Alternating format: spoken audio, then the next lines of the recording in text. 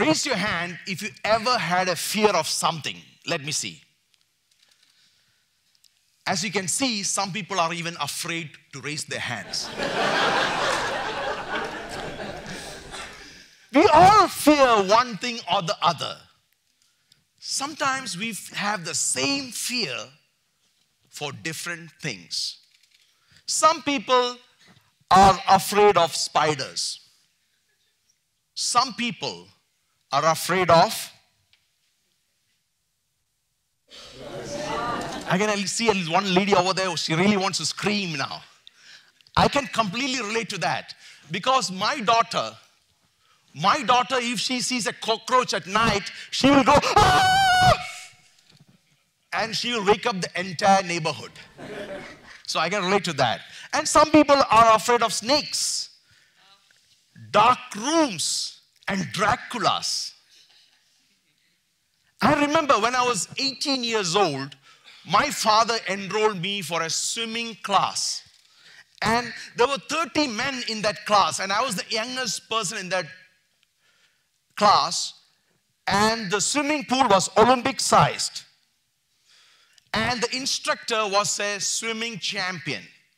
For the first 2 days, we spent time at the shallow end of the pool doing some exercises. On the third day, the instructor jumped at the deep end and he started floating and looked at us and said, "One by one, jump." All of a sudden, I became a nice gentleman. I looked at the others and said, "After you." After you, sir. So one by one, everybody jumped and they started clinging to the sides of the pool. Then eventually, I was the only person standing. And everyone looked at me and said, "Manoj, jump."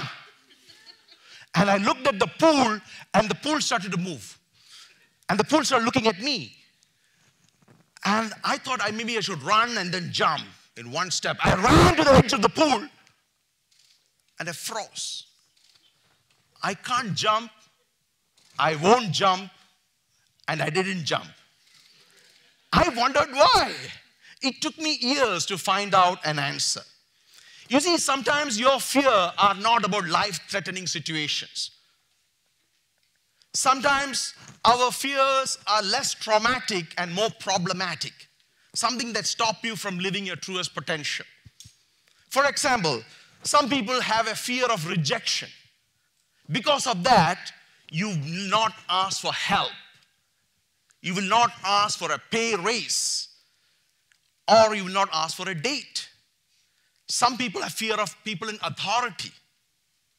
Some people have fear of meeting new people, talking to people, looking at people in the eye, networking. And some people even have peladophobia, which is, of course, the fear of bald people. Now let me show you a scary picture. Boom! Now, if you can stand me and not afraid of me, today I'm going to share with you a definite process, a 3-step process that you can use to break your fears. And if you follow this process, I have no doubt that you can break through from fear to freedom. You see, the first question is, are you born with your fears? Are you born with your fears? The answer is yes and no. Based on research and studies, it turns out you're only born with 2 fears. One is the fear of falling, and the other is the fear of loud noises. So what about the rest of the fears? Where did you get it from? We learn our fears. And who do we learn it from? From people we trust. Parents, teachers, caretakers, and siblings who tells us scary stories about places and things. Don't accept food from strangers. Have you heard that before? And now every stranger is a suspect. Then, of course, there is God. If you do not follow his instructions, you will end up in hell. And hell turns out to be a dark place in the basement with a lot of sadists hanging around. So you should better watch out. And that is the bad news. The worst news is God is also stalking you all the time. He sees you when you're sleeping. He sees you when you're changing. Yeah.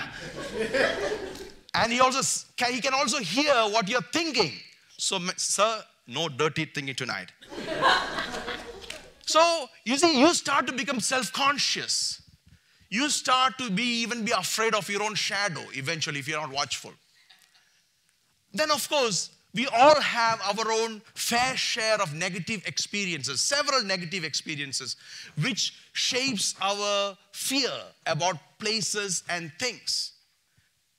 So in short, we learn our fears. But it's not necessarily a bad thing. Our fears have helped us survive from predators and natural disasters. It serves a purpose. But the question is, can we unlearn our fears? If we can learn our fears, we can also unlearn it, fortunately. So let's start with the biggest fear of all. What's the biggest fear of all? Sorry? It turns out, based on research and study, the number one fear in the world is the fear of public speaking. So people are rather willing to die than speak. Now, the question is, why, without going into details, why that is the fear of public. A lot of research have shown that is the fear of the public. Let's start with that. And I'm entering familiar territory because I used to be afraid of speaking. I am also the world champion of public speaking. Which that means is as a world champion, as a professional speaker, as an international author, and as a coach, I get to travel the world speaking and coaching. So I meet different people. I notice that fear of public speaking is very pervasive. In fact, I met a guy who said, Manoj, when I get a chance to present in front of senior leaders, I prepare very well. I know my subject. I go prepared. But when I stand in front of them, my mind goes blank. And I even forget my name. True story. I was also looking for a story closer to home in Singapore. There was a guy who came to me for coaching to overcome his fear of public speaking. And now he was so afraid to speak that he will not speak to anyone outside his immediate circle of family and friends. And if you ask him to stand in front of 10 people, he can't even say his name. Today, he can stand in front of 5,000 people and speak. And every time he speaks, he gets standing ovation and standing invitation. Of course, I'm talking about, and some of his videos are, I have more than 2 million views online. Sridesh Ramchandani, his name, you can look him up, is better than normal. And if you look at him, every time he speaks, he can engage the audience. And also, look at his schedule, he's sometimes more busier than me. That leads me to the number one point in overcoming your fear of public speaking, expectancy. You see, Hidesh, for example, even though he had this morbid fear of public speaking, he always believed he wanted to be and he can become an international speaker. So he chose to believe the unbelievable even when there was no evidence.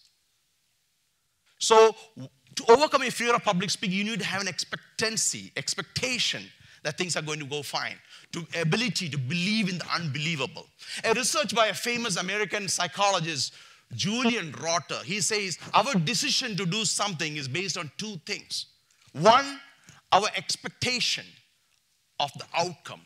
Number two, the value we associate for that outcome. Which means our expectations drive our behaviors. Remember, when I was in the swimming pool, I also had an expectancy. I expected to drown. And that's why I can't jump.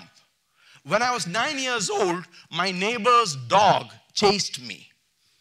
And on that day, I became the fastest runner on earth. And I stopped trusting dogs. Now, the thing is, not all dogs are going to chase you. So here is the thing. Expect the best even when you fear the worst. Expect the best even when you fear the worst. So when I look at people, I also see two groups of people. When I ask them to face their fear, what they do is one group get immobilized by what's going to go wrong. The other group start to expect that things are going to go well.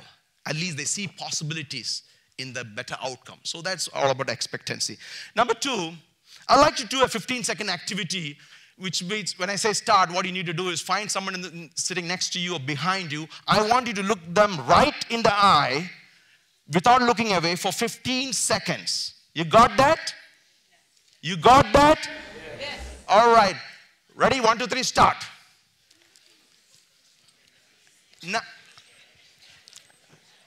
Now, because of this exercise, if you fall in love, you can name your child after me. All right, your time is up. So, the second point is, what's the second point? Exposure. You see, the more you see, the less you fear. And the less you fear, the more you do. And it's a cycle. The more you see, the less you fear, the more you do. My daughter, when she was a toddler, for some strange reason, she started to be afraid of me. Whenever she sees me, she started crying and screaming, as if she saw a cockroach. After I spent some time with her, we became familiar, friendly, and she also made peace with the cockroach. My organization's name is Thought Expressions. We help people to overcome their fear of public speaking and speak at a professional level. So as part of that, we do something called a public speaking masterclass around the world. So I have a habit, whenever I do professional speaking or when I do this public speaking masterclass, I pick somebody from the audience and ask them to come over here and speak. Don't worry, today I'm not going to ask you to do that. But I normally do that. And my objective is to coach them and to help them overcome their fear and experience that process. And of course, I do this in different cities. This particular one was interesting. One lady was sitting really at the back. She volunteered, but she didn't have the courage to come to the front. So she asked a friend and said, can you also come with me? And 2 of them came. I said, you're only supposed to come one. I said, why are you here? No, I'm coming with her. I said, since you're here, you will also speak. And she started shivering, right? What you will find is once you find your voice, you will have the courage to go beyond your comfort zone. This was an auditorium in Poland. And I got a lady to come up on stage and coached her and she started speaking. But then she did something surprising. She took off the mic and left it on the table and said, I don't need a mic. And she started speaking, projecting her voice into that big auditorium. That's what, when you find your voice, you can go beyond your comfort zone. This photo was in Barcelona. It looks like a Me Too moment, but it's not. Don't worry. It looks like I'm dragging her. So this lady volunteered and I had to bring her to the stage. And as you notice, she doesn't make eye contact with anyone. She refuses to look at the audience. And of course, after I coached her, I also asked the audience, you can ask her anything, she will say. And she started answering questions, she engaging, and she also got a standing ovation. So I asked her after the experience, so how was your experience, Manuela? And she said, oh, thank you for changing me, but when you dragged me on stage, I freaked out. And after I spoke, the audience freaked out. And I want to do it again. That's the point. The more you see, the less you fear, and the less you fear, the more you want to do. That takes me to the complete model. One is expectancy. Expect the best even when you fear the worst. The second being exposure. Same thing. The more you see, the less you fear. Number 3 is that believe you don't have to do this alone. You can always ask for help. You can always ask for help. Get into a support group. Ask someone who has expertise in overcoming that particular fear that you have. And get on what I call the freedom loop. The fear to freedom loop. So my challenge to you is to pick a fear that you want to overcome and get on the freedom loop and take the action that helps you to overcome that fear. But before I close, I want to talk about the fear of the other. You see, when you see someone new, especially when that person is from a different custom or culture or wearing a different costume or from a different race or religion or different preferences. And I say this because I got the opportunity to meet people from more than 142 different countries. I have coached people from more than 30 different nationalities face to face.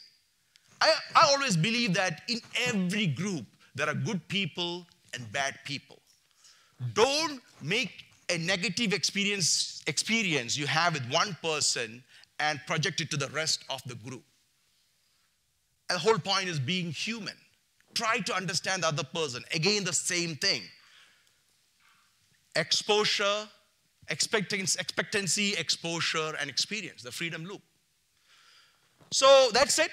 So I invite you to identify your fears, the one you want to overcome that can help you in your personal life and your professional life. Ask for help, get on a support group, and break through from fear to freedom.